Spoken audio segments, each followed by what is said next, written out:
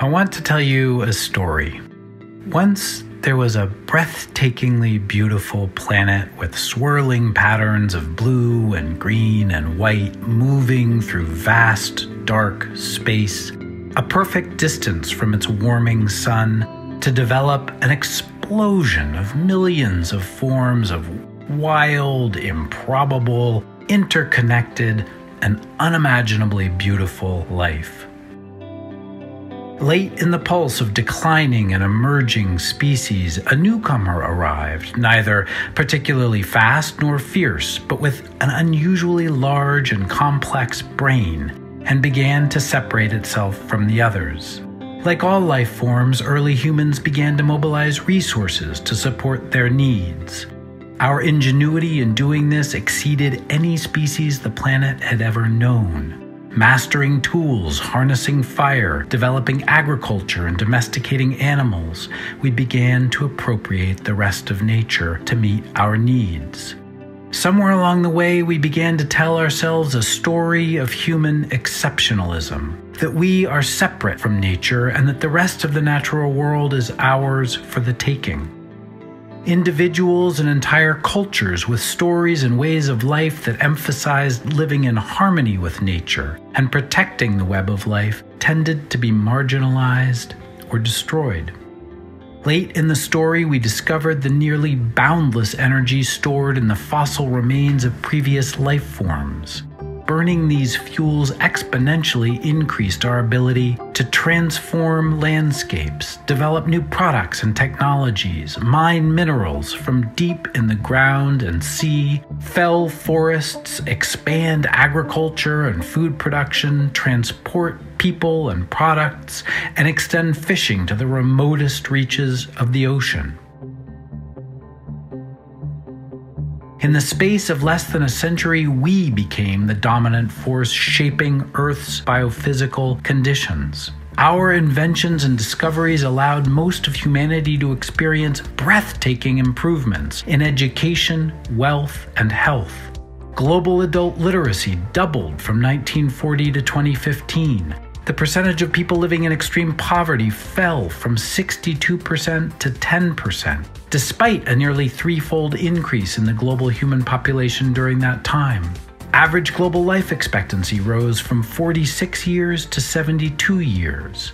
But the same extraordinary technological and scientific developments that fueled these unimaginable improvements in human development over the course of a single lifetime also accelerated the erosion of our planet's natural systems. In removing ourselves from nature, we've allowed our collective activities to become extreme.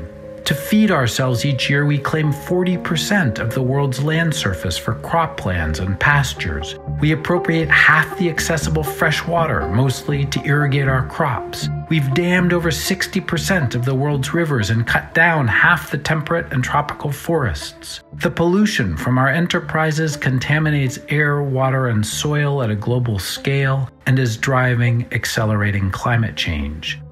Of the total mass of mammals on Earth today, 36% is human beings, 60% is domesticated livestock, 4% is wild mammals. 2/3 of the birds, reptiles, amphibians, fishes, and mammals that used to share the planet with us are gone. 1 million species face extinction, many within decades. In pursuit of our ambitions, all of nature has become collateral damage. But human beings are not disconnected from the rest of the natural world. Planetary health is a rapidly growing transdisciplinary field focused on understanding and addressing the human health impacts of our degradation of natural systems.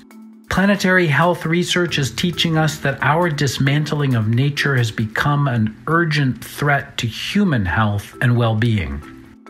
A rapidly changing climate, loss of biodiversity, pollution of air, water, and soil, deforestation and other land use changes, and scarcity of fresh water and arable land are interacting to affect the foundations of human well-being.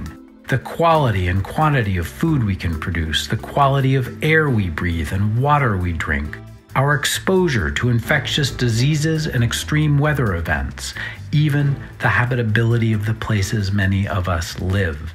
Every dimension of human health is being affected, from nutrition to infectious disease exposure, from non-communicable diseases to mental health. The enormous health gains we've achieved over the last several decades are now threatened by our own transformation of nature's systems. Nor are the health burdens distributed evenly or fairly. When warming causes malaria to move up into the East African highlands, the poorest families who cannot purchase bed nets are most vulnerable. When pollinating insects decline and crop yields fall, the wealthy can afford to purchase fresh fruit and vegetables while the poor suffer higher rates of heart disease, stroke, and certain cancers because of decreased consumption of these foods. When extreme weather and crop failures drive people from their homes, the wealthy are insulated while the poor suffer. Consumption patterns and value systems of the wealthiest people on Earth are putting the poorest people and future generations in harm's way.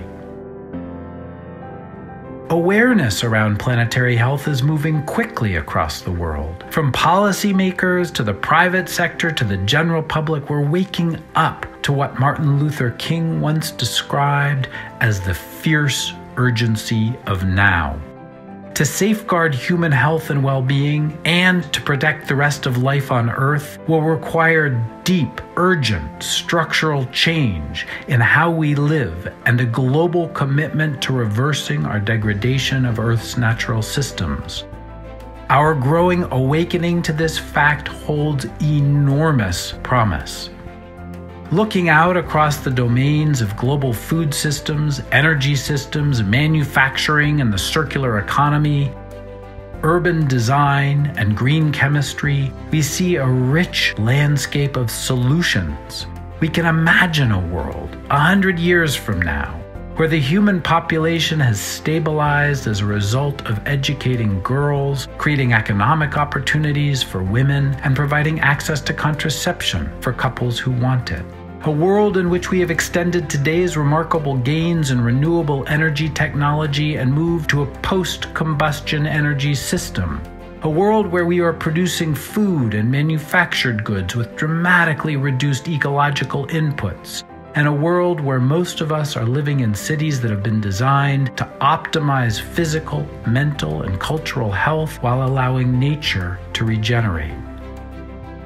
The moment we face calls for more than rapid innovation in our technologies and practices. Underneath the ecological crisis we have created and the global health crisis that it is precipitating is a spiritual crisis. We've allowed our myth of human exceptionalism to create a rupture between humanity and the natural world we depend on.